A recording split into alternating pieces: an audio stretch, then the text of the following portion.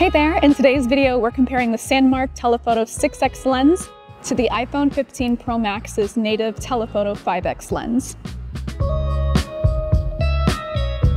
With the multi-element optics and adjustable focus wheel, the Telephoto 6X lens allows you to get incredible zoom capabilities, shallow depth of field, cinematic depth compression, and natural-looking bokeh.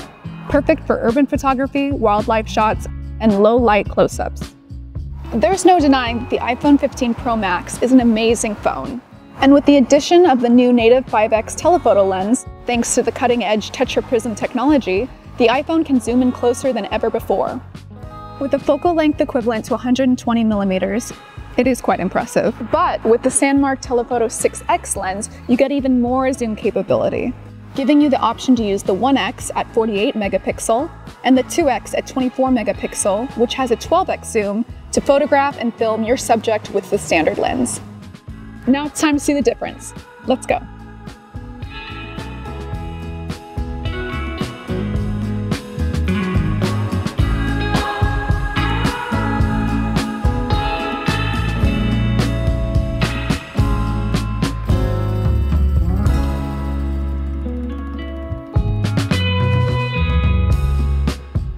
Here you can see that the 6X is better able to zoom in on details of the building.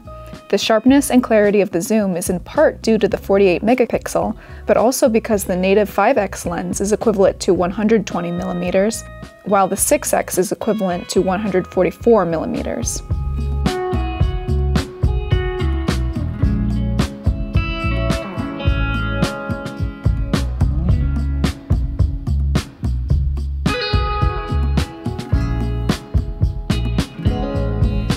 If you check out the background of this photo, you can see how the 6X is able to capture the shallow depth of field. This natural progression of the sharp in-focus subject into the soft out-of-focus background is highly desirable in photography and videography. It's important when using the zoom lens to remember to have enough space between your camera and your subject. Because the Sanmark Telephoto 6X uses optical zoom technology, the minimum focusing distance is 5 meters or 16 feet. So it's meant to have some space between you and your subject. When being this far apart, you can use the adjustable focusing wheel to make sure you have your subject in focus. This comes in handy when you want certain details of your subject to be the focal point of your photo.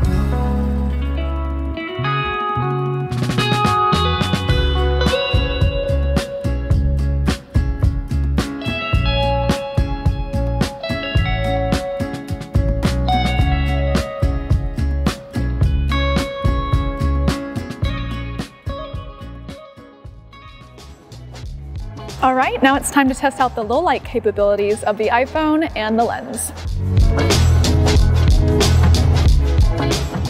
While shooting, the native 5X lens utilizes the 12 megapixel sensor, which still produces good images, yet it suffers in low light. The upside of using the 6X is that you get to utilize the 48 megapixel sensor instead. Looking at the difference, you can pretty much notice the 6X handles the low light better. There's less noise, the sharpness of the windows and edges are more pronounced, and you can make out the light reflections more acutely, adding to the heightened drama and quality of the photo.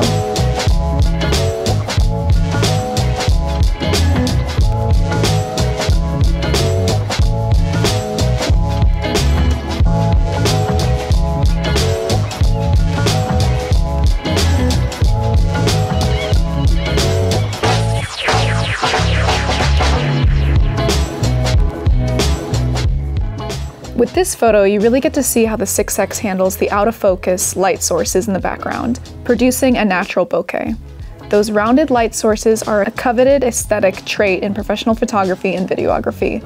While the 5X still produces somewhat of a nice background with the lights, it can't seem to really create the ethereal circular glow in the background like the 6X does.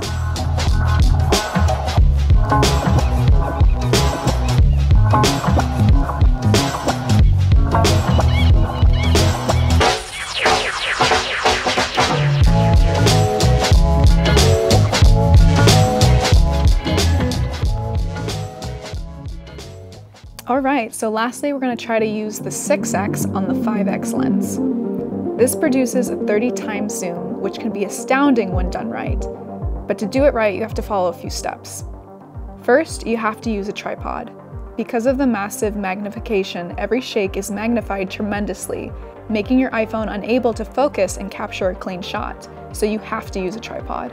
When pressing the shutter button, you can cause mini shakes, causing your photo to be blurry or have aberrations. That's why you'll need to take your photo with either a Bluetooth device, like an Apple Watch, or a self-timer on your camera app. Once your finger makes contact with the timer, you'll be able to step back, allow your phone on your tripod to stabilize during the countdown. Then when it goes off, your phone is still. Pick a stationary, isolated object. This is evident because you're really not going to be able to move your iPhone at all. To photograph the moon, you will position your phone on a tripod, and then you will drop the ISO down as much as possible.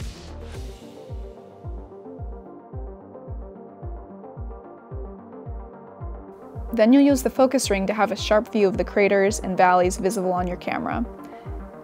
It's ideal to use a third camera party app so you can isolate the 5x lens on your iPhone to shoot through, and also use manual focus and the other features to adjust your settings for your photo or video. Now press the self-timer and wait.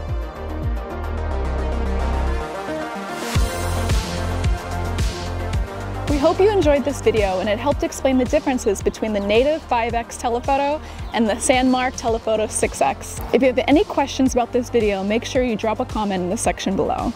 And if you like this video, make sure you subscribe to our YouTube channel for more videos just like this. Thanks again and happy shooting!